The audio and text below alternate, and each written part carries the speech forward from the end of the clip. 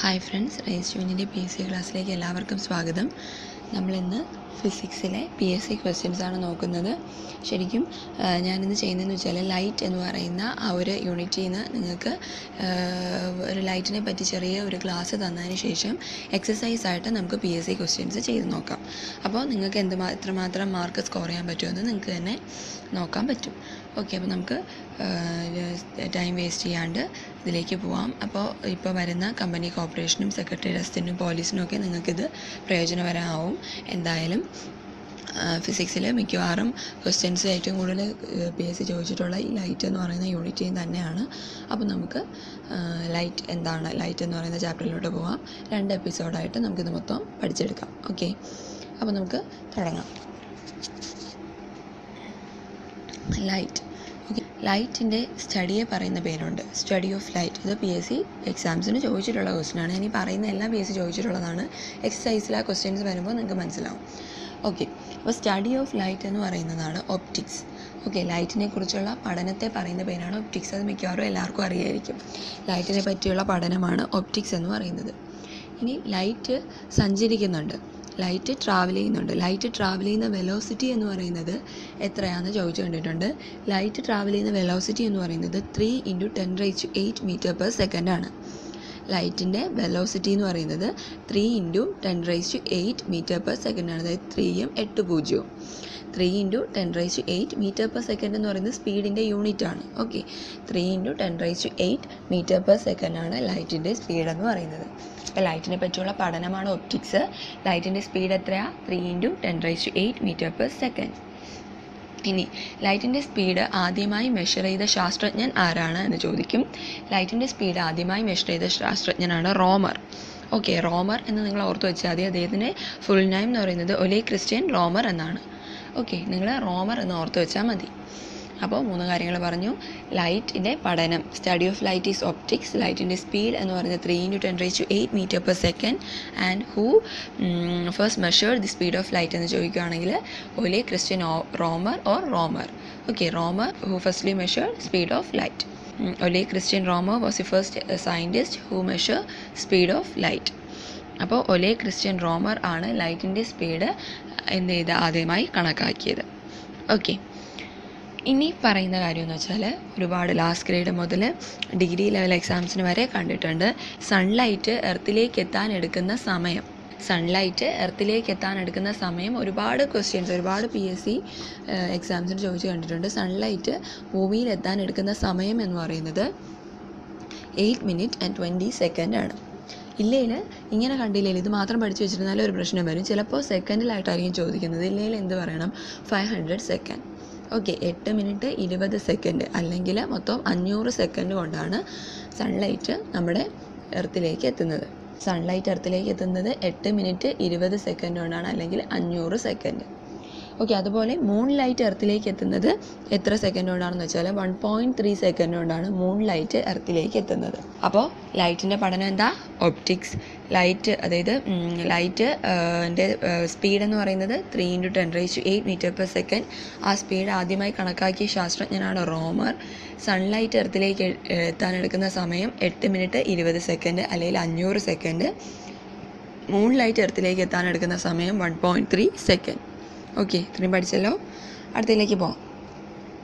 ഇനി ലൈറ്റ് ഏറ്റവും കൂടുതൽ വേഗത്തിൽ സഞ്ചരിക്കുന്നത് എപ്പോഴും ഡെൻസിറ്റി കുറഞ്ഞ മീഡിയത്തിലൂടെ ആയിരിക്കും. അതായത് ഡെൻസിറ്റിയും ലൈറ്റിൻ്റെ വെലോസിറ്റിയും തമ്മിലുള്ള റിലേഷൻ എന്ന് വെച്ചാൽ മീഡിയത്തിൻ്റെ ഡെൻസിറ്റി കുറവാണെങ്കിൽ ലൈറ്റ് വളരെ സ്പീഡിൽ സഞ്ചരിക്കും. ഡെൻസിറ്റി എന്ന് പറഞ്ഞാൽ അതിനകത്ത് അത് എന്തുമാത്രം ഡെൻസറാണ് എന്നാണ് അർത്ഥം. ഓക്കെ, ഡെൻസിറ്റി കൂടിയ മീഡിയത്തിൽ ലൈറ്റിൻ്റെ വെലോസിറ്റി കുറയും. ഡെൻസിറ്റി കുറഞ്ഞ മീഡിയത്തിൽ ലൈറ്റിൻ്റെ വെലോസിറ്റി കൂടും. അപ്പോൾ ഡെൻസിറ്റിയും വെലോസിറ്റിയും ഇൻവേഴ്സ്ലി പ്രൊപ്പോർഷണൽ ആണെന്നൊന്ന് പഠിച്ചു വയ്ക്കുക. ലൈറ്റിൻ്റെ കേസിൽ ഡെൻസിറ്റി കൂടിയ മീഡിയത്തിലാണെങ്കിൽ ലൈറ്റിൻ്റെ വെലോസിറ്റി കുറയും. ഡെൻസിറ്റി കുറഞ്ഞ മീഡിയത്തിലാണെങ്കിൽ ലൈറ്റിൻ്റെ വെലോസിറ്റി കൂടും. ഓക്കെ, അത് ജസ്റ്റ് ഒന്ന് ഓർത്ത് വയ്ക്കുക. ഇനി ഞാൻ പറയട്ടെ, ലൈറ്റ് ഏറ്റവും കൂടുതൽ ഫാസ്റ്റായിട്ട് സഞ്ചരിക്കുന്ന മീഡിയം ഏതാണെന്ന് ചോദിച്ചാൽ, ഏതിലൂടെയാണെന്ന് ചോദിച്ചാൽ അത് വാക്വമാണ്. ഓക്കെ, വാക്വത്തിൻ്റെ സ്പെല്ലിംഗ് ശ്രദ്ധിക്കുക. VACUUM, അതാണ് വാക്വത്തിൻ്റെ സ്പെല്ലിംഗ്. അത് ചിലപ്പോൾ ഇംഗ്ലീഷിൽ സ്പെല്ലിംഗ് കറക്ഷന് വേണ്ടിയിട്ട് അത് ചോദിച്ച് കണ്ടിട്ടുണ്ട്, ഇനിയും ചോദിക്കാം. ഓക്കെ, വാക്വം VACUUM ആണ്. ഓക്കെ, അത് പോട്ടെ. അപ്പോൾ വാക്വത്തിലൂടെയാണ് ലൈറ്റ് ഏറ്റവും കൂടുതൽ ഫാസ്റ്റായിട്ട് ട്രാവൽ ചെയ്യുന്നത്. അപ്പോൾ വാക്വത്തിൽ ഡെൻസിറ്റി എങ്ങനെയായിരിക്കും? Density of light in vacuum എന്ന് പറയുന്നത്, അല്ലെങ്കിൽ medium in which density of light is minimum എന്ന് ചോദിച്ചാൽ അത് ഏത് മീഡിയം ആയിരിക്കും? ലൈറ്റിൻ്റെ ഡെൻസിറ്റി മിനിമം ആയിട്ടുള്ള മീഡിയം ഏതാണെന്ന് ചോദിച്ചാൽ അത് ഏതായിരിക്കും? വാക്വം ആയിരിക്കും. ഓക്കെ, ഞാൻ പറഞ്ഞില്ലേ വാക്വവും ഡെൻസിറ്റി സ്പീഡ് ഓഫ് ലൈറ്റും ഡെൻസിറ്റി ഓഫ് ലൈറ്റും തമ്മിൽ ഇൻവേഴ്സ്ലി പ്രൊപ്പോർഷണൽ ആണെന്ന് പഠിച്ചു വെച്ചാൽ ഈ രണ്ട് ക്വസ്റ്റ്യൻ നമുക്ക് ഒരുമിച്ച് ആൻസർ ചെയ്യാൻ പറ്റും. ലൈറ്റ് ഏറ്റവും കൂടുതൽ ഫാസ്റ്റായിട്ട് സഞ്ചരിക്കുന്നത് വാക്വത്തിലാണ്. അങ്ങനെയാണെങ്കിൽ medium in which density of light is minimum, ഏത് മീഡിയത്തിലാണ് ലൈറ്റിൻ്റെ ഡെൻസിറ്റി മിനിമം ആണ് എന്ന് ചോദിച്ചാൽ അത് എവിടെയാണ്? വാക്വത്തിലാണ്. ഓക്കെ, മനസ്സിലായോ? നമ്മൾ പഠിച്ചു വെക്കേണ്ട ഒരു കാര്യമുണ്ട്, ലൈറ്റിൻ്റെ സ്പീഡും ലൈറ്റിൻ്റെ ഡെൻസിറ്റിയും. ഓക്കെ, ഡെൻസിറ്റി ഓഫ് ലൈറ്റും സ്പീഡ് ഓഫ് ലൈറ്റും ഇൻവേഴ്സ്ലി പ്രൊപ്പോർഷണൽ ആണെന്ന് പഠിച്ചു വയ്ക്കുക. അപ്പോൾ ഡെൻസിറ്റി ഓഫ് ലൈറ്റും സ്പീഡ് ഓഫ് ലൈറ്റും ഇൻവേഴ്സ്ലി പ്രൊപ്പോർഷണൽ ആണെന്ന് പഠിച്ചു വയ്ക്കുക. അതായത് speed of light കൂടുന്നിടത്ത് density of light കുറയും. Okay, speed of light maximum ആവുന്നിടത്ത് density of light minimum ആവും. ഓക്കെ, അപ്പോൾ ഇത് നിങ്ങൾ ഓർത്ത് വെച്ചാൽ നിങ്ങൾക്ക് കുറച്ച് ക്വസ്റ്റ്യൻസിന് ആൻസർ ചെയ്യാൻ പറ്റും. ഞാൻ പറയട്ടെ, ലൈറ്റ് ഏറ്റവും കൂടുതൽ സ്പീഡിൽ സഞ്ചരിക്കുന്നത് വാക്വത്തിലൂടെയാണ്. ലൈറ്റ് വാക്വം എന്ന് പറഞ്ഞാൽ ശൂന്യം, അതായത് ആബ്സെൻസ് ഓഫ് മാറ്റർ എന്നാണ് വാക്വത്തിനർത്ഥം. മാറ്റർ ഇല്ലാത്ത അവസ്ഥ, ശൂന്യം. അപ്പോൾ ഏത് മീഡിയത്തിലായിരിക്കും ലൈറ്റിൻ്റെ ഡെൻസിറ്റി മിനിമം? ഈ വാക്വത്തിൽ തന്നെയാണ് അല്ലേ? പറഞ്ഞു, വാക്വത്തിലാണ് സ്പീഡ് ഓഫ് ലൈറ്റും ഡെൻസിറ്റി ഓഫ് ലൈറ്റും ഇൻവേഴ്സ്ലി പ്രൊപ്പോർഷണൽ ആണെന്ന് ഞാൻ പറഞ്ഞു. അപ്പോൾ സ്പീഡ് ഓഫ് ലൈറ്റ് എവിടെയാണോ കൂടുന്നത് അവിടെ ഡെൻസിറ്റി ഓഫ് ലൈറ്റ് കുറവായിരിക്കും. അപ്പോൾ സ്പീഡ് ഓഫ് ലൈറ്റ് മാക്സിമം വാക്വത്തിലാണ്, അപ്പോൾ ഡെൻസിറ്റി ഓഫ് ലൈറ്റ് മിനിമം എവിടെയാണ്? വാക്വത്തിലാണ്. ഓക്കെ, അത് മനസ്സിലായല്ലോ. ഇനി ലൈറ്റ് ഏറ്റവും കൂടുതൽ ഫാസ്റ്റായിട്ട് സഞ്ചരിക്കുന്നത് വാക്വത്തിലാണെന്ന് കണ്ടുപിടിച്ചൊരു ശാസ്ത്രജ്ഞനുണ്ട്. അദ്ദേഹമാണ് ലിയോൺ ഫോക്കാൾട്ട്. നിങ്ങൾ ഫോക്കാൾട്ട് പെൻഡുലം, ഫിസിക്സ് ഒക്കെ പഠിച്ചിട്ടുള്ളവർ ഫോക്കാൾട്ട് പെൻഡുലം എന്നൊക്കെ പഠിച്ചിട്ടുണ്ട്. അപ്പോൾ ഇദ്ദേഹമാണ്, ലിയോൺ ഫോക്കാൾട്ടാണ് എന്ത് ചെയ്തത്? ലൈറ്റിൻ്റെ സ്പീഡ് വാക്വത്തിലാണ് ഏറ്റവും കൂടുതലെന്ന് കണ്ടുപിടിച്ചത്. നമ്മൾ ഇത്രയും പറഞ്ഞത് ഒന്ന് പറഞ്ഞിട്ട് പോവാം. എന്താ പറഞ്ഞേ? ലൈറ്റിനെ പറ്റിയുള്ള സ്റ്റഡി, ഒപ്റ്റിക്സ്. ലൈറ്റ് സ്പീഡ് എന്ന് പറയുന്നത് 3 × 10⁸ മീറ്റർ/സെക്കൻഡ്. ലൈറ്റിൻ്റെ സ്പീഡ് ആദ്യമായി കണ്ടെത്തിയ ശാസ്ത്രജ്ഞൻ റോമർ. ലൈറ്റ് എത്ര മിനിറ്റ് കൊണ്ടാണ് ഭൂമിയിലേക്ക് എത്തുന്നതെന്ന് ചോദിച്ചാൽ 8 മിനിറ്റ് 20 സെക്കൻഡ്. എത്ര സെക്കൻഡ് കൊണ്ടാണ് സൺലൈറ്റ് എർത്തിലേക്ക് എത്തുന്നതെന്ന് ചോദിച്ചാൽ 500 സെക്കൻഡ്. അങ്ങനെയാണെങ്കിൽ മൂൺ ലൈറ്റ് എത്ര സെക്കൻഡ് കൊണ്ട് എത്തുമെന്ന് ചോദിച്ചാൽ 1.3 സെക്കൻഡ്.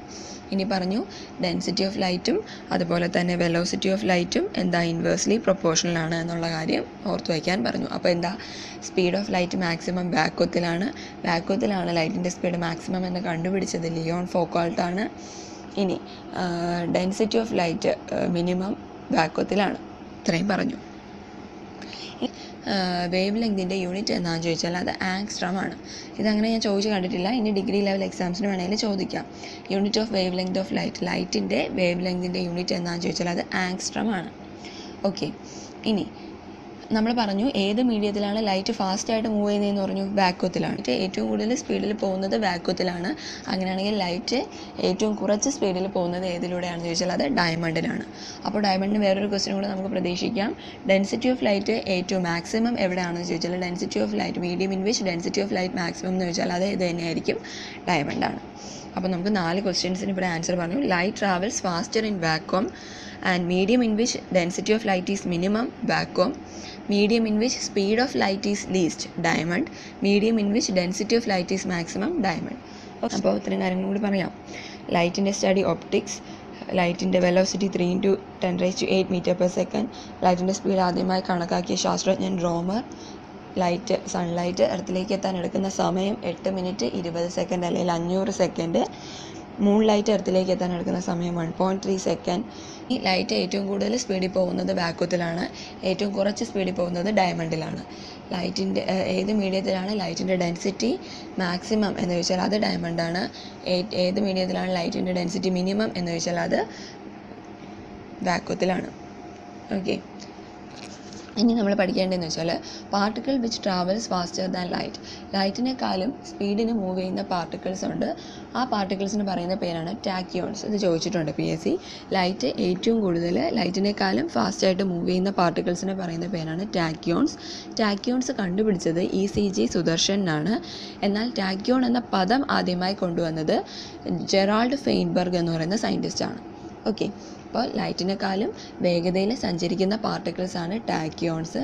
ഈ ടാക്യോൺസ് കണ്ടുപിടിച്ചത് ECG സുദർശനാണ്. എന്നാൽ ഈ ടാക്യോൺ എന്ന പദം കോയിൻ ചെയ്തത് ആരാണ്? ജെറാൾഡ് ഫെയിൻബർഗ് ആണ്. ഓക്കെ, അപ്പോൾ ഇത്രയും കൂടി ഓർത്ത് വയ്ക്കുക. നമ്മൾ കുറച്ച് സയൻറ്റിസ്റ്റിൻ്റെ പേര് പറഞ്ഞു. റോമർ ആരാണ്? സ്പീഡ് ഓഫ് ലൈറ്റ് കാൽക്കുലേറ്റ് ചെയ്ത ആൾ. ഫോക്കാൾട്ട് ആരാണ്? ഫോക്കാൾട്ടാണ് ലൈറ്റ് വാക്വത്തിലാണ് ഏറ്റവും കൂടുതൽ സ്പീഡിൽ സഞ്ചരിക്കും എന്ന് പറഞ്ഞത്. ഇപ്പോൾ പറഞ്ഞ ECG സുദർശനും അതുപോലെ ഫെയിൻബർഗും. Okay, ECG സുദർശനും Gerald ഫെയിൻബർഗും. ECG സുദർശനാണ് ടാക്യോണിനെ കണ്ടുപിടിച്ചത്. ടാക്യോൺ എന്ന പദം കൊണ്ടുവന്നത് ജെറാൾഡ് ഫെയിൻബർഗ് ആണ്. ഇനി ലൈറ്റുമായിട്ട് റിലേറ്റ് ചെയ്ത് നമ്മൾ 3 ടൈപ്സ് ഓഫ് സബ്സ്റ്റൻസിനെ പറയും. Opaque substance, transparent substance and translucent substance. Okay, light കടത്തി വിടാത്ത substance which do not pass light through them are called opaque substance. ലൈറ്റിനെ കടത്തി വിടാത്ത സബ്സ്റ്റൻസിനെ നമ്മൾ പറയുന്ന പേരാണ് ഒപ്പാക് സബ്സ്റ്റൻസ്. ഒപ്പാക് സബ്സ്റ്റൻസിന് എക്സാമ്പിൾ എന്ന് പറഞ്ഞാൽ കാർഡ്ബോർഡ്, സ്റ്റോണ്, ഇതൊക്കെ ഒപ്പാക്കിന് എക്സാമ്പിൾ. അതായത് ലൈറ്റിനെ കടത്തി വിടത്തില്ല. ലൈറ്റിനെ കടത്തി വിടുന്ന സബ്സ്റ്റൻസിനെ നമ്മൾ പറയുന്ന പേരാണ് ട്രാൻസ്പാരൻറ്റ് സബ്സ്റ്റൻസ്. ഓക്കെ, കടത്തി വിടാത്തത് ഒപ്പാക്, കടത്തി വിടുന്നത് ട്രാൻസ്പെറൻറ്റ്. ട്രാൻസ്പെറൻറ്റ് സബ്സ്റ്റൻസിന് എക്സാമ്പിളാണ് ഗ്ലാസ്. ഓക്കെ, ഇനി substance which hello A part of incident light to pass through them, പകുതി ഒരു പാർട്ട് മാത്രം കടത്തി വിടാൻ സഹായിക്കുന്ന സബ്സ്റ്റൻസിന് നമ്മൾ പറയുന്ന പേരാണ് ട്രാൻസ്ലൂസൻറ്റ് സബ്സ്റ്റൻസ്. അതിന് എക്സാമ്പിളാണ് ഓയിൽ പേപ്പർ. ഓക്കെ, അപ്പോൾ ലൈറ്റിനെ കടത്തി വിടാത്ത സബ്സ്റ്റൻസാണ് ഒപ്പാക് സബ്സ്റ്റൻസ്. ലൈറ്റിനെ കടത്തി വിടാത്ത ആരാണ്? Cardboard, stone, plastics etcetera. ഇനി ലൈറ്റിനെ കടത്തി വിടുന്ന സബ്സ്റ്റൻസാണ് ട്രാൻസ്പാരൻറ്റ് സബ്സ്റ്റൻസ്. ട്രാൻസ്പാരൻറ്റ് സബ്സ്റ്റൻസിന് എക്സാമ്പിൾ എന്ത് പറയാം? നമുക്ക് ഗ്ലാസ് പറയാം.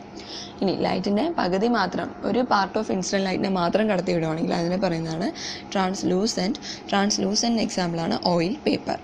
ഓക്കെ, അപ്പോൾ 3 ടൈപ്സ് ഓഫ് സബ്സ്റ്റൻസ് ആണ്: opaque substance, transparent substance, translucent substance. നമ്മൾ പറഞ്ഞ 3 ടൈപ്സ് ഓഫ് സബ്സ്റ്റൻസ് ആണ്: opaque substance, transparent substance, translucent substance. Opaque എന്ന് പറഞ്ഞാൽ ലൈറ്റിനെ കടത്തി വിടാത്തത്. ട്രാൻസ്പെറൻറ്റ് എന്ന് പറഞ്ഞാൽ ലൈറ്റിനെ കടത്തി വിടുന്നത്. ട്രാൻസ്ലൂസൻറ്റ് എന്ന് പറഞ്ഞാൽ ഒരു പാർട്ട് ഓഫ് ലൈറ്റിനെ മാത്രം കടത്തി വിടുന്നത്. ഓക്കെ, അപ്പോൾ ഇനി നമുക്ക് പഠിക്കേണ്ട ഒരു കാര്യം എന്ന് വെച്ചാൽ, സാധാരണ PSC ചോദിച്ചു കണ്ടിട്ടുള്ള ഒരു ക്വസ്റ്റ്യനാണ് ലൈറ്റ് ഇയർ എന്തിൻ്റെ യൂണിറ്റാണ് അല്ലേ? ലൈറ്റ് ഇയർ എന്തിൻ്റെ യൂണിറ്റ് ആണെന്ന് ചോദിച്ചിട്ടുണ്ട്. പിന്നെ light year is unit of distance, speed, time എന്നൊക്കെ പറഞ്ഞിട്ട് ക്വസ്റ്റ്യൻ ചോദിച്ചിട്ടുണ്ട്. ഓക്കെ, അപ്പോൾ ലൈറ്റ് ഇയർ എന്ന് പറയുന്നത് ശരിക്കും ഒരു ഡിസ്റ്റൻസിൻ്റെ യൂണിറ്റാണ്. ലൈറ്റ് ഇയർ എന്ന് പറയുന്നത് ഡിസ്റ്റൻസിൻ്റെ യൂണിറ്റാണ്. ടൈമിൻ്റെ യൂണിറ്റ് എന്ന് മിക്കവാറും എല്ലാവരും തെറ്റിദ്ധരിക്കും, ഇയർ എന്ന് പറയുന്നുണ്ട്. പക്ഷേ ലൈറ്റ് ഇയർ എന്ന് പറയുന്നത് എന്താ? ഡിസ്റ്റൻസിൻ്റെ യൂണിറ്റാണ്. Light year is A distance travelled by light in 1 year. ഒരു വർഷം കൊണ്ട് ലൈറ്റ് ട്രാവൽ ചെയ്യുന്ന ഡിസ്റ്റൻസിനെയാണ് നമ്മൾ എന്തെന്ന് പറയുന്നത്? ലൈറ്റ് ഇയർ എന്ന് പറയുന്നത്. അപ്പോൾ ഈ ലൈറ്റ് ഇയർ സാധാരണ ചോദിച്ച് കണ്ടിട്ടുണ്ട്. ലൈറ്റ് ഇയർ എന്ന് പറയുന്ന ഡിസ്റ്റൻസിൻ്റെ യൂണിറ്റാണ്. ഒരു വർഷം കൊണ്ട് ലൈറ്റ് സഞ്ചരിക്കുന്ന ദൂരത്തെയാണ് ലൈറ്റ് ഇയർ എന്ന് പറയുന്നത്. ഓക്കെ, അപ്പോൾ ഈ ലൈറ്റ് ഇയർ എന്ന് പറയുന്നത് ശരിക്കും യൂസ് ചെയ്യുന്നത് സ്റ്റാർസ് തമ്മിലുള്ള ഡിസ്റ്റൻസൊക്കെ കണക്കാക്കാൻ വേണ്ടിയിട്ടാണ്. അതായത് നമ്മുടെ ഔട്ടർ സ്പേസിലുള്ള അത് ആസ്ട്രോണമിയായിട്ട് റിലേറ്റ് ചെയ്തിട്ടാണ് ഈ ലൈറ്റ് ഇയറിൻ്റെ യൂണിറ്റ് പറയുന്നത്. അതായത് നമ്മുടെ സ്റ്റാർസ് തമ്മിലുള്ള ദൂരം കണ്ടുപിടിക്കാനായിട്ടാണ് നമ്മൾ ലൈറ്റ് ഇയർ എന്ന യൂണിറ്റ് ഉപയോഗിക്കുന്നത്. ഇനി ഒരു ലൈറ്റ് ഇയർ എത്ര കിലോമീറ്റർ ആണെന്ന് ചോദിക്കാം. ഒരു ലൈറ്റ് ഇയർ എന്ന് പറയുന്നത് 9.46 × 10⁻12 കിലോമീറ്റർ ആണ്. ഒരു ലൈറ്റ് ഇയർ എന്ന് പറയുന്നത് 9.46 × 10⁻12 കിലോമീറ്റർ ആണ്. അതുപോലെ തന്നെ യൂസ് ചെയ്യുന്ന വേറൊരു 2 യൂണിറ്റുകളാണ് ആസ്ട്രോണമിക്കൽ യൂണിറ്റും പാർ സെക്കൻഡും.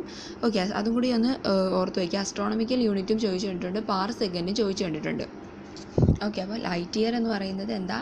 ലൈറ്റ് ഒരു വർഷം കൊണ്ട് ട്രാവൽ ചെയ്യുന്ന ദൂരമാണ് ലൈറ്റ് ഇയർ എന്ന് പറയുന്നത്.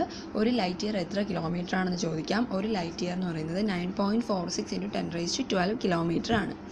ഓക്കെ, അപ്പോൾ ലൈറ്റ് ഇയർ എന്തിനാണ് യൂസ് ചെയ്യുന്നത്? സ്റ്റാർസ് തമ്മിലുള്ള ഡിസ്റ്റൻസോ അല്ലെങ്കിൽ സ്റ്റാർസും ഗാലക്സിയും തമ്മിലുള്ള ദൂരമോ ഒക്കെ കണക്കാക്കാൻ വേണ്ടിയിട്ടാണ് ലൈറ്റ് ഇയർ ഉപയോഗിക്കുന്നത്. എന്നാൽ smallest unit of light use to measure distance in space. ശരിക്കും സ്പേസിലെ ഡിസ്റ്റൻസ് മെഷർ ചെയ്യാനാണ് ലൈറ്റ് ഇയർ, ആസ്ട്രോണമിക്കൽ യൂണിറ്റ്, പാർ സെക്കൊക്കെ യൂസ് ചെയ്യുന്നത്. എന്നാൽ ഏറ്റവും smallest unit measure distance in space ഏതാണെന്ന് ചോദിച്ചാൽ അത് ആസ്ട്രോണമിക്കൽ യൂണിറ്റാണ്. ആസ്ട്രോണമിക്കൽ യൂണിറ്റാണ് സ്മോളസ്റ്റ് യൂണിറ്റ് എന്ന് പറയുന്നത്. ഓക്കെ, നമ്മൾ എർത്തും സണ്ണും തമ്മിലുള്ള ദൂരം കണക്കാക്കുന്നത് എത്രയാണെന്ന് ചിലപ്പോൾ ചോദിക്കാം. എർത്തും സണ്ണും തമ്മിലുള്ള ദൂരം എന്ന് പറയുന്നത് 1 ആസ്ട്രോണമിക്കൽ യൂണിറ്റ് ആണ്. Distance between earth and sun എന്ന് പറയുന്നത് 1 ആസ്ട്രോണമിക്കൽ യൂണിറ്റ് ആണ്. ഒരു ആസ്ട്രോണമിക്കൽ യൂണിറ്റ് എത്ര കിലോമീറ്റർ ആണെന്ന് ചോദിച്ചാൽ ഒരു ആസ്ട്രോണമിക്കൽ യൂണിറ്റ് 15 crore കിലോമീറ്റർ ആണ്. ഓക്കെ, ഇത്രയും കൂടി അറിഞ്ഞു വയ്ക്കുക. ലൈറ്റ് ഇയർ, അസ്ട്രോണമിക്കൽ യൂണിറ്റ്, പാർ സെക്കൻഡ്, ഇതൊക്കെ സ്പേസിൽ ഡിസ്റ്റൻസ് മെഷർ ചെയ്യാൻ ഉപയോഗിക്കുന്നതാണ്. ലൈറ്റ് ഇയർ എന്ന് പറയുന്നത് സ്റ്റാർസ് തമ്മിലുള്ള ഡിസ്റ്റൻസോ സ്റ്റാർസും ഗാലക്സിയും തമ്മിലുള്ള ഡിസ്റ്റൻസോ മെഷർ ചെയ്യാൻ ഉപയോഗിക്കുന്നു. എന്നാൽ അസ്ട്രോണമിക്കൽ യൂണിറ്റ് എന്ന് പറയുന്നത് smallest unit that is used to measure distance in space. Okay, അതിൽ അസ്ട്രോണമിക്കൽ യൂണിറ്റിലാണ് നമ്മൾ എർത്തും സണ്ണും തമ്മിലുള്ള ദൂരം പറയുന്നത്. എർത്തും സണ്ണും തമ്മിലുള്ള ദൂരം എന്ന് പറഞ്ഞാൽ 1 അസ്ട്രോണമിക്കൽ യൂണിറ്റ് ആണ്. ഓക്കെ, ഒരു ലൈറ്റ് ഇയർ എത്ര കിലോമീറ്റർ ആണെന്ന് വെച്ചാൽ അത് 9.46 × 10⁻12 കിലോമീറ്റർ ആണ്. എന്നാൽ ഒരു അസ്ട്രോണമിക്കൽ യൂണിറ്റ് എത്ര കിലോമീറ്റർ ആണെന്ന് വെച്ചാൽ അത് 15 crore കിലോമീറ്റർ ആണ്.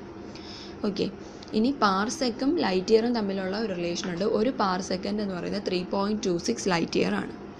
അപ്പോൾ ഇത്രയും കൂടി ഓർത്ത് വയ്ക്കുക. അപ്പോൾ distance travelled by light in 1 year ആണ് ലൈറ്റ് ഇയർ. ഒരു ലൈറ്റ് ഇയർ എന്ന് പറയുന്നത് 9.46 × 10⁻12 കിലോമീറ്റർ ആണ്. അസ്ട്രോണമിക്കൽ യൂണിറ്റ് എന്ന് പറയുന്നത് smallest unit use to measure distance in space ആണ്. ഒരു അസ്ട്രോണമിക്കൽ യൂണിറ്റ് എന്ന് പറയുന്നത് 15 crore കിലോമീറ്റർ ആണ്. Distance between earth and sun എന്ന് പറയുന്ന 1 അസ്ട്രോണമിക്കൽ യൂണിറ്റ് ആണ്. ഒരു പാർ സെക്കൻഡ് എത്ര ലൈറ്റ് ഇയർ ആണെന്ന് ചോദിച്ചാൽ അത് 3.26 ലൈറ്റ് ഇയർ ആണ്. അപ്പോൾ നമ്മൾ ലൈറ്റ് ഇയറും പാർ സെക്കൻഡും അസ്ട്രോണമിക്കൽ യൂണിറ്റും പഠിച്ചു. അപ്പോൾ നിങ്ങൾക്ക് മനസ്സിലായെന്ന് വിചാരിക്കുന്നു.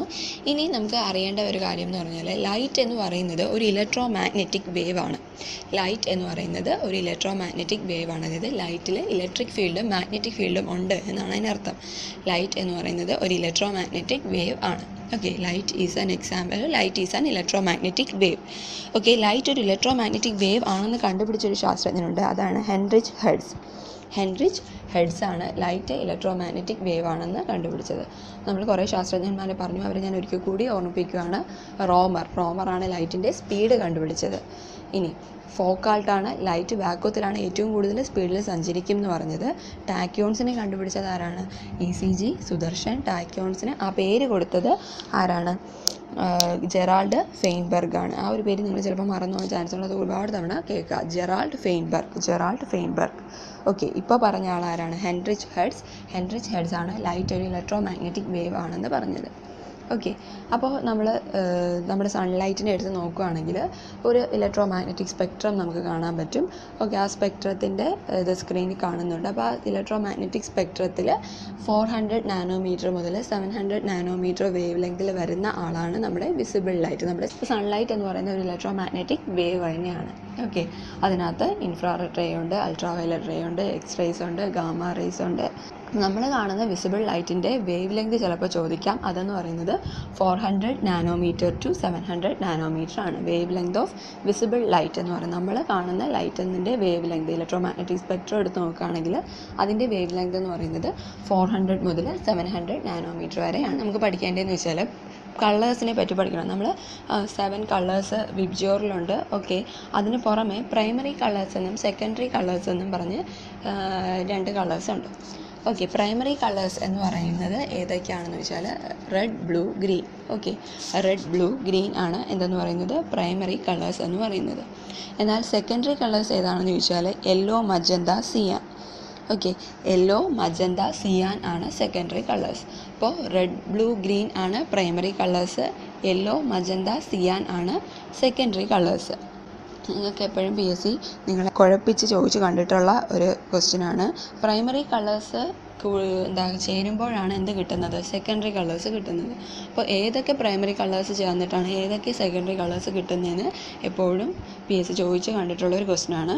അപ്പോൾ അത് നമ്മൾ അറിഞ്ഞിരിക്കണം. എങ്ങനെയാണെന്ന് വെച്ചാൽ അതിനൊരു ട്രയാങ്കിൾ മെത്തേഡുണ്ട്. നിങ്ങൾ ഏതെങ്കിലും കോഡ് പഠിച്ച് വെച്ചിട്ടുണ്ടെങ്കിൽ ഓക്കെ, ഇതങ്ങ് സ്കിപ്പ് ചെയ്തോളൂ.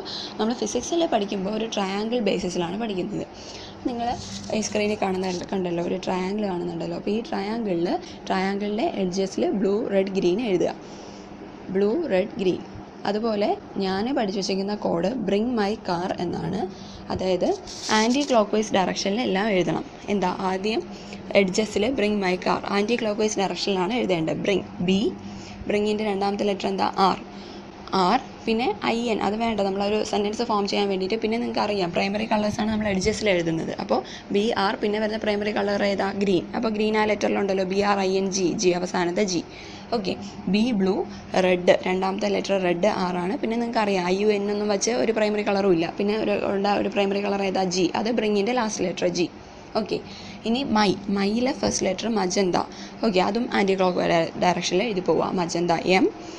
ദെൻ മൈയുടെ രണ്ടാമത്തെ letter Y, yellow, car, C and C. Okay, bring my car എന്ന് പഠിച്ചു വെച്ചാൽ നിങ്ങൾക്ക് ഇത് വരച്ചെടുക്കാം. ഓക്കെ, ഇത് തന്നെ പഠിക്കണം എന്നില്ല, നിങ്ങൾക്ക് വേറെ ഏതെങ്കിലും കോഡ് അറിയാമെങ്കിൽ അതോർത്ത് പഠിച്ചോളൂ. അപ്പോൾ ബ്രിങ് മൈ കാർ എഴുതി വെച്ചാൽ നമുക്ക് ഇത് ഫോം ചെയ്ത് കിട്ടുന്ന കളർ മനസ്സിലാവും. ബ്രിങ്, അപ്പോൾ ബിയും റെഡും കൂടി ചേർന്ന് കിട്ടുന്നതാണ് ആര്, മജന്ത. ഓക്കെ, അതുപോലെ റെഡും ഗ്രീനും കൂടി ചേർന്ന് കിട്ടുന്നതാണ് യെല്ലോ.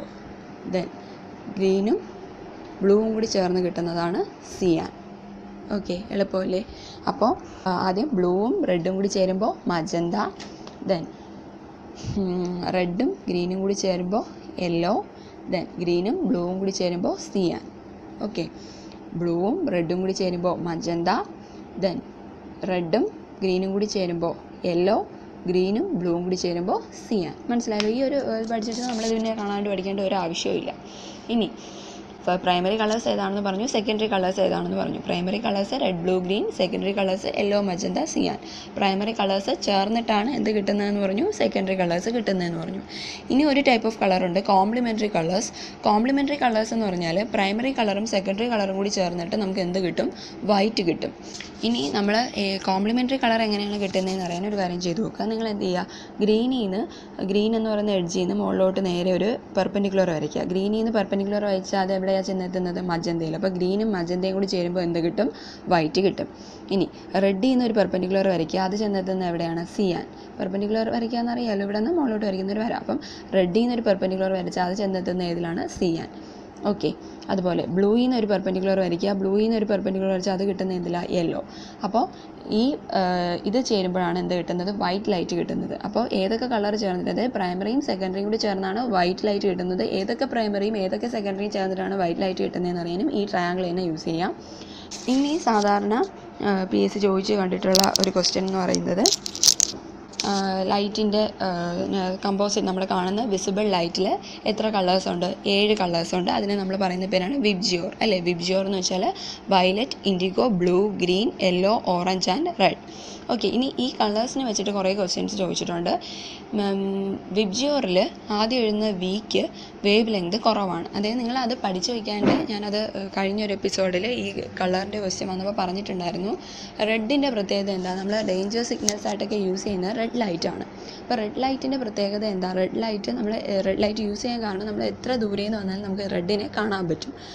അത്രയും കളർഫുൾ ആയിരിക്കും അത്. അപ്പോൾ റെഡിൻ്റെ പ്രത്യേകത, നമ്മൾ എവിടെ നിന്നാലും നമുക്ക് റെഡിനെ എന്ത് ചെയ്യാൻ പറ്റും, പോയിൻ്റ് ചെയ്യാൻ പറ്റും. റെഡ് കളറിൻ്റെ പ്രത്യേകത എന്താണ്, റെഡിന് അപ്പോൾ ഒരുപാട് ദൂരം സഞ്ചരിക്കാൻ പറ്റും. അതുകൊണ്ടാണ് നമുക്ക് എത്ര ദൂരെ നിന്നും റെഡിനെ കാണാൻ കഴിയുന്നത്. ഓക്കെ, നമ്മുടെ കോമൺ സെൻസ് വെച്ച് നമുക്കത് പറയാം. റെഡിനെ നമുക്ക് ഒരുപാട് ദൂരെ നിന്ന് കാണാൻ പറ്റുന്ന എന്തുകൊണ്ടാണ്, റെഡ് ലൈറ്റ് ഒരുപാട് ദൂരം സഞ്ചരിക്കുന്നതുകൊണ്ടാണ്. അപ്പോൾ ദൂരം സഞ്ചരിക്കുക എന്ന് വെച്ചാൽ അതിൻ്റെ ഫിസിക്സ് വേർഡ് എന്ന് പറയുന്നത് എന്താ, വേവ് ലെങ്ത്. അപ്പോൾ റെഡിന് വേവ് ലെങ്ത് ഏറ്റവും കൂടുതലാണ്. ഓക്കെ, അപ്പോൾ നമ്മൾ വിബ്ജിയോർ എഴുതുമ്പോൾ അതിൽ വേവ് ലെങ്ത് ഏറ്റവും കൂടുതൽ ആർക്കാണ്, റെഡിനാണെന്ന് നമ്മൾ വിബ്ജിയോർ എഴുതിയിട്ട് അങ്ങ് എഴുതി വയ്ക്കുക. ആ ഒരു കാര്യം മാത്രം ഓർത്താൽ മതി. അപ്പോൾ നേരെ വീക്ക് എന്തായിരിക്കും, വേവ് ലെങ്ത് ഏറ്റവും മിനിമം ആയിരിക്കും. അപ്പോൾ വിബ്ജിയോറിൽ ഏറ്റവും വേവ് ലെങ്ത് കൂടുതൽ റെഡിനാണ്. അപ്പോൾ ഇങ്ങനെയുള്ള വീക്ക് വയലറ്റിന് വേവ് ലെങ്ത് ഏറ്റവും കുറവായിരിക്കും. അപ്പോൾ വേവ് ലെങ്തും ഫ്രീക്വൻസിയും ഇൻവേഴ്സ്ലി പ്രൊപ്പോർഷനാണ്. അപ്പോൾ വേവ് ലെങ്ത് ആർക്കാണോ കുറവ് അയാൾക്ക് ഫ്രീക്വൻസി കൂടുതലായിരിക്കും. ഇനി വേവ് ലെങ്ത് ആർക്കാണോ കൂടുതൽ അയാൾക്ക് ഫ്രീക്വൻസി കുറവായിരിക്കും. അപ്പോൾ നമ്മൾ റെഡിൻ്റെ മുകളിൽ എഴുതി വേവ് ലെങ്ത് കൂടുതലെന്ന് എഴുതി. അപ്പോൾ അതിൻ്റെ മുകളിൽ തന്നെ നമ്മൾ എഴുതി വയ്ക്കുക ഫ്രീക്വൻസി ലോ. അപ്പോൾ ഇപ്പുറത്ത് എഴുതി വയ്ക്കുക ഫ്രീക്വൻസി ഹൈ. ഓക്കെ, മനസ്സിലാവുന്നുണ്ടോ? അപ്പോൾ നിങ്ങൾ അത് അങ്ങനെ പഠിച്ചു കഴിഞ്ഞാൽ നിങ്ങൾക്ക് പെട്ടെന്ന് വേറെ ഏത് ക്വസ്റ്റ്യൻ ചോദിച്ചാലും നിങ്ങൾക്ക് അതുമായിട്ട് റിലേറ്റ് ചെയ്ത് അങ്ങ് എഴുതാം.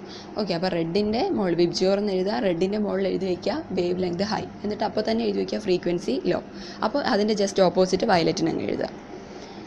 മനസ്സിലായല്ലോ? വേവ് ലെങ്ത് ഹൈ ആണെന്ന് മാത്രം, അത് നിങ്ങൾക്ക് എല്ലാവർക്കും അറിയാം. റെഡ് ദൂരെ നിന്ന് കാണാൻ പറ്റും, അതുകൊണ്ട് അതിന് വേവ് ലെങ്ത് ഹൈ ആണ്. അപ്പോൾ wave length high, frequency law. അപ്പുറത്ത് എന്താ, wave length law, frequency high.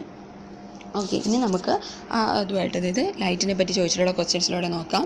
Colour having minimum wave length ഉള്ള കളർ ഏതാ, violet. Okay, colour having maximum wave length അതാരാ, red. Colour having minimum frequency ഉള്ളതാർക്കാ, red, അല്ലേ? Maximum wave length ഉള്ള ആൾക്ക് minimum frequency. Colour having maximum frequency ഉള്ളതാരാ, violet. Okay, light that scatters most. അപ്പോൾ wave length കൂടുതലുള്ള ആൾ എന്ത് ചെയ്യില്ല, scatter ചെയ്യില്ല. അപ്പം നമുക്ക് വയലറ്റ് എന്തുകൊണ്ടാണ് നമുക്ക് ദൂരെ നിന്ന് കാണാൻ പറ്റാത്ത കാരണം വേവ് ലെങ്ത് അതിന് കുറവാണ്, അതിന് ഒരുപാട് ദൂരം സഞ്ചരിക്കാൻ പറ്റില്ല. അപ്പോൾ അത് എന്ത് ചെയ്യും, സ്കാറ്റർ ചെയ്ത് പോവും. പക്ഷേ റെഡ് എന്ത് ചെയ്യില്ല, സ്കാറ്റർ ചെയ്യാണ്ടാണ് ഒരുപാട് ദൂരം സഞ്ചരിക്കുന്നത്.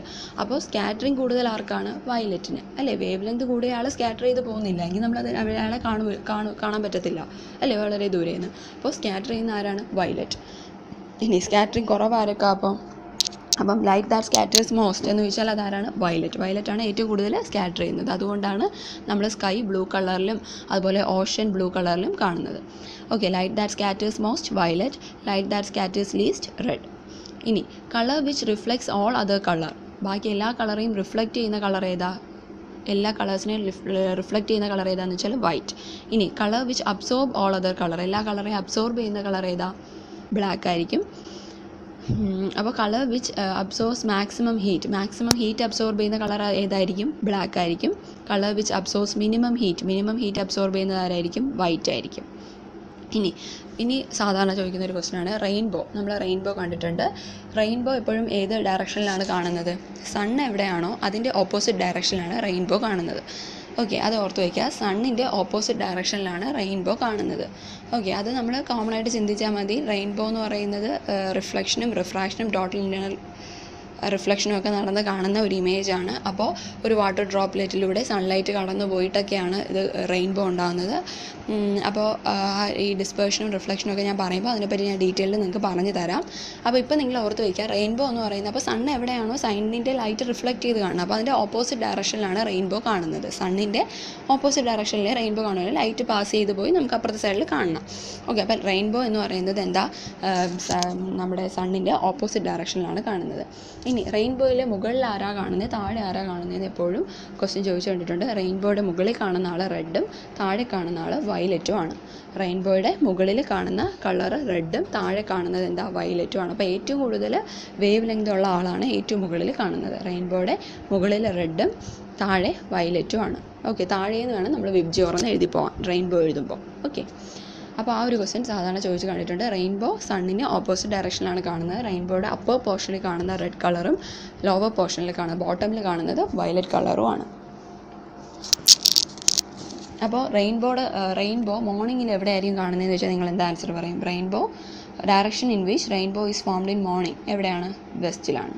ഓക്കെ, ഇനി ഉള്ള ക്വസ്റ്റ്യൻ എന്ന് പറഞ്ഞാൽ മൂണിൽ ചെന്ന് നമ്മൾ സ്കൈ നോക്കുകയാണെങ്കിൽ എന്ത് കളറിലായിരിക്കും സ്കൈ അപ്പിയർ ചെയ്യുന്നത്. ഇതൊക്കെ PSC ചോദിച്ചിട്ടുള്ളതാണ് കേട്ടോ, ഞാൻ ഈ പറയുന്ന എല്ലാം PSC ചോദിച്ചിട്ടുള്ളതാണ്. മൂണിൽ ചെന്നിട്ട് നമ്മൾ സ്കൈ നോക്കുമ്പോൾ സ്കൈ ഏത് കളറിലാണ് കാണുന്നത്, ബ്ലാക്ക് കളറിലാണ് കാണുന്നത്. അതുപോലെ എപ്പോഴും PSC ചോദിച്ചിട്ട് കാണുന്ന രണ്ട് ക്വസ്റ്റ്യൻസ് ആണ്. ഒരു റെഡ് ഫ്ലവറിനെ ബ്ലൂ ഗ്ലാസ് പ്ലേറ്റിലൂടെ നോക്കുമ്പോൾ അത് എന്ത് കളറിൽ കാണും, ഒരു റെഡ് ഫ്ലവറിനെ ബ്ലൂ ഗ്ലാസ് പ്ലേറ്റിലൂടെ നോക്കുമ്പോൾ അത് എന്ത് കളറിൽ കാണും, ബ്ലാക്ക് കളറിൽ കാണും. അതുപോലെ തന്നെ റെഡ് ലൈറ്റിലൂടെ ഒരു ഗ്രീൻ ലീഫിനെ നോക്കിയാലും അത് ബ്ലാക്ക് കളറിലാണ് കാണുന്നത്. ഓക്കെ, അപ്പോൾ റെഡ് ലൈറ്റിലൂടെ ഒരു ഗ്രീൻ ലീഫിനെ നോക്കിയാൽ അത് ബ്ലാക്ക് കളറിലാണ് കാണുന്നത്. അതുപോലെ റെഡ് ഫ്ലവറിനെ ബ്ലൂ ഗ്ലാസ് പ്ലേറ്റിലൂടെ നോക്കിയാലും ബ്ലാക്ക് കളറിലാണ് കാണുന്നത്. ഇനി നമ്മൾ ഡേഞ്ചർ സിഗ്നൽസിൽ യൂസ് ചെയ്യുന്ന കളർ ഏതാ, റെഡാണ്. എന്നാൽ ലബോറട്ടറിയിൽ ഡേഞ്ചർ ഇൻഡിക്കേറ്റ് ചെയ്യാൻ യൂസ് ചെയ്യുന്ന കളർ റെഡ് അല്ല. അതെന്താ, ലാബിലൊക്കെ പോയിട്ടുള്ളവർക്കൊക്കെ അറിയാം, സയൻസൊക്കെ പഠിച്ചിട്ടുള്ളവർക്കറിയാം, അത് യെല്ലോ ആണ്. Colour which is more sensitive to human I. നമ്മുടെ ഹ്യൂമൻ ഐക്ക് ഏറ്റവും കൂടുതൽ സെൻസിറ്റീവ് ആയിട്ടുള്ള കളറാണ് യെല്ലോ. അതുകൊണ്ടാണ് നമ്മുടെ ഫോഗ് ലാംപ്സിൽ, അതായത് വെഹിക്കിൾസിലേക്ക് ഫോഗ് ലാംപ്സിലും അതുപോലെ ഈ ലബോറട്ടറീസിൽ ഡേഞ്ചർ ഇൻഡിക്കേറ്റ് ചെയ്യാനും യെല്ലോ കളറാണ് ഉപയോഗിക്കുന്നത്. Okay, colour which is more sensitive to human I, അതായത് യെല്ലോ ആണ്. അതൊരു ക്വസ്റ്റ്യൻ ചോദിക്കും, PSC ചോദിച്ചിട്ടുണ്ട്. Colour which is more sensitive to human I എന്ന് ചോദിച്ചാൽ അത് യെല്ലോ ആണ്. അതുപോലെ തന്നെ ഡേഞ്ചർ ഇൻഡിക്കേറ്റ് ചെയ്യാൻ എവിടെ, നമ്മുടെ ലാബിൽ അതുപോലെ തന്നെ വെഹിക്കിൾസിലെ ഫോഗ് ലാംപ്സ് ആയിട്ട് യൂസ് ചെയ്യുന്നതും യെല്ലോ കളറാണ്. ഓക്കെ, അപ്പോൾ നമ്മുടെ ഇന്നത്തെ ക്ലാസ് ഇവിടെ തീരുവാണ്. അപ്പോൾ ഇത് PSC ചോദിച്ചിട്ടുള്ള ക്വസ്റ്റ്യൻസ് തന്നെയാണ് ഞാൻ ഈ പറഞ്ഞിട്ട് പോയത്. നിങ്ങൾക്ക് ഇതൊന്ന് കണ്ട് നോക്കണം എന്നുള്ളവരിതൊന്ന് കണ്ട് നോക്കിയിട്ട് ഞാൻ തരുന്ന ക്വസ്റ്റ്യൻസ് ചെയ്ത് നോക്കുക. നിങ്ങൾക്ക് എത്ര മാർക്ക് കിട്ടുമെന്ന് നോക്കുക. വളരെ സിമ്പിളായിട്ട് നമുക്ക് പഠിച്ചു പോകാൻ പറ്റുന്ന ഒരു ടോപ്പിക്കാണിത്, ലൈറ്റ്. ഇനി അടുത്ത എപ്പിസോഡിൽ നമുക്ക് ഫോട്ടോ ഇലക്ട്രിക് ഇഫക്റ്റും അതിൻ്റെ ഡിസ്കവറീസും ലൈറ്റിൻ്റെ പറ്റിയുള്ള ഡിസ്കവറീസും പിന്നെ ലൈറ്റിൻ്റെ ഫിനോമിനാസും ഒക്കെ പഠിക്കാം.